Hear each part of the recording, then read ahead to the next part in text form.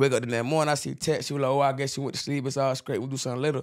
So I told her, let's chill today. It's like Sunday night. So let's chill today. Let's chill right now. She was like, I bet. So I pulled up on her. And then like she was just like pump faking for like 30 minutes. She sucked my dick. She sucking my dick. I go try to fuck the bitch. Then she was like, I don't really want to fuck. I gotta get to know you.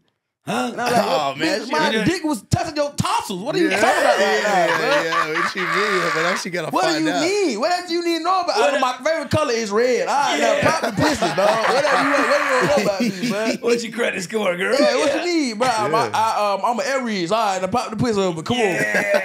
I was like, what we was gonna do yesterday? And she like, oh, I was drunk. I'm like, what the fuck did that? How did that change anything? Bro, you'd be surprised.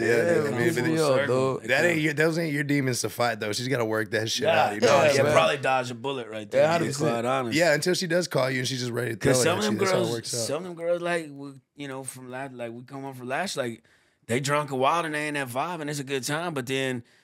You know, and y'all fucking and you stay. I like to stay over there. I usually, you know, if I'm vibing with it, but then the next morning you wake up and it's a whole different ballgame. They're a different person. They want you out that motherfucker. Like immediately. Like, and I'm just like, what? I threw some weak dick or what's going on here? I mean, why do you want people to want to hang out? Dude, I just can't fuck somebody and like not talk to them. You better. You're a good guy. I don't. You're a stand up dude. I feel dirty when I do that shit. Like.